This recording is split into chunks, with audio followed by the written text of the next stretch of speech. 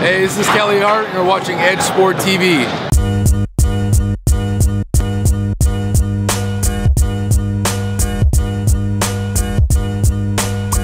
BAYSIXTY6 is awesome. Every time we're back here, we try to make sure we come by BAYSIXTY6, you know, a couple of times. It's a fun park.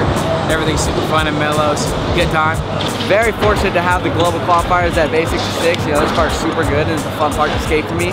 And I love the big transition and all the homie skating. You know, it always creates a really fun vibe. And, you know, hopefully be able to walk out of here with a finals run or even a medal.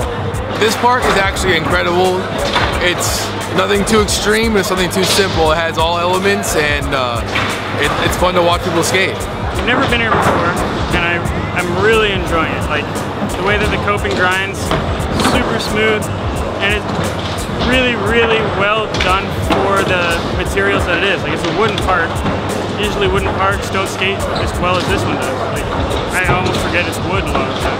Bro, it's the best. I really like BAYSIXTY6. For me, it's one of my favorite skate parks in Europe. Yeah, it's really good. Sick skate park, I love it. I mean, obviously I don't live overly far away, so this is one of my go-to skate parks, considering that we live in England and it rains all the time, so it's nice to have such a good park fairly local.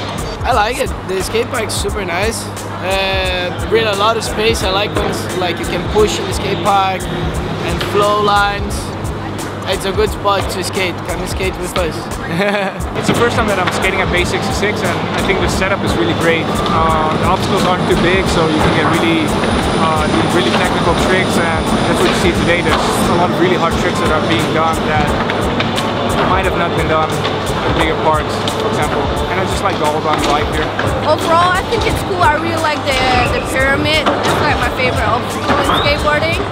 Yeah, like other than that, it's pretty dope. Yeah, I love it.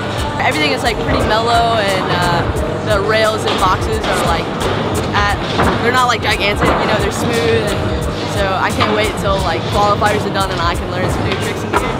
So, but it's a super rad park, it's fun, very fun. So I run BAYSIXTY6, I set it up 22 years ago. There was nowhere to skate in London. I mean, no skate parks, put it that way. And I mean, it was the South Bank, and that was about it. You'd have to go miles to anywhere for any kind of skate facility.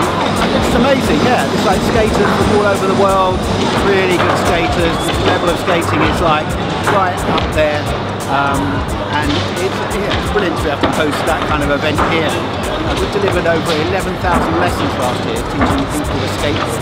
But once you've learned it, you're away. You know, it's not, you don't have to worry about being in a team, booking a football pitch or whatever. You know, you've got a board, you can go anywhere, you can skate on it, and it's a great thing to be able to do. Give you balance, give you confidence.